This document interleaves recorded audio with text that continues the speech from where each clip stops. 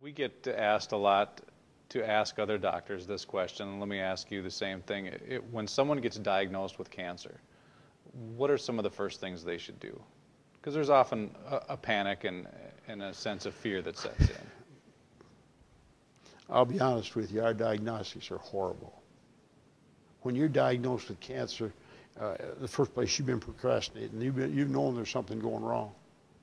You've had some change in your stool habits, you've had some change, you've had some pain you haven't been telling anybody about. Okay? Mm-hmm. There's some things been going on that you didn't tell anybody about. And because of our cancer treatment in America, we run scared. We don't want anybody to know we got it. They've been after me for 12 years to biopsy my prostate. Get out of here. Last time, my PSA is always up a little bit. Probably the poorest test for prostate cancer. Okay? Before I went to prison, it went sky high. I brought it down by myself, nutritionally. Okay? But I thought I had a urologist friend, probably the biggest enemy I got. Last time I saw him, he said, "Well, your prostate's a little bit boggy." He said, "I'll schedule for an ultrasound and biopsy in 2 weeks." I said, "No, you won't." Well, he said, "I'm the doctor." I said, "Yeah, but this is my body."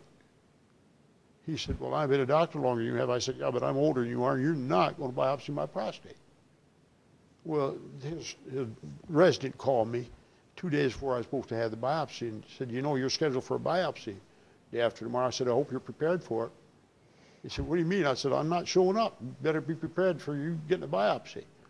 I said, "Besides that, I had my brother check my prostate, and he says it's no different than it was 10 years ago." He said, "Well, what's your brother know about prostate?" So I said, "Well, he was chief of urology at the University of Chicago for a year." He said, "Well, that's what I am as chief resident." I said, "Yeah, but he finished." I had patience with them at all. No. But they're all the same way. Do you know the prostate has a nice thick capsule around it? You punch a hole in that and you just let a cat out of the bag you can't put back in. The only thing worse than that is a breast lump.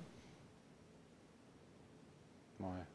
The most brutal test and the most ungodly test in medicine is a mammogram. Why is that? If you had a tumor, you're going to spread it all over the place. Just mash it. The way you prepare a lady for a mammogram is lay her under the garage door and close the garage door on it. They're 60% accurate, and the amount of damage we do is not worth the information we're getting. I think our diagnostics are horrible. Okay? There's a lot of things you can do that be short of punching holes in people. If you're so interested in making a diagnosis, and by the way, the diagnosis, the tissue diagnosis does not change the way we treat it all. Okay. Because generally what happens, the doctor goes back in the back room, punches the name in the computer, and the computer decides what protocol they're going to use because they got a study program going on. All right? Mm-hmm. Now, here's what burns me, okay? Patients will get surgery, they'll get chemotherapy, they'll get radiation, then they come see me. Give me a break. Because why? What are those? Well, because the medical profession's made all the money they can make on them. They're dying. They give them 3 months to live, and now the patient is trying to find help.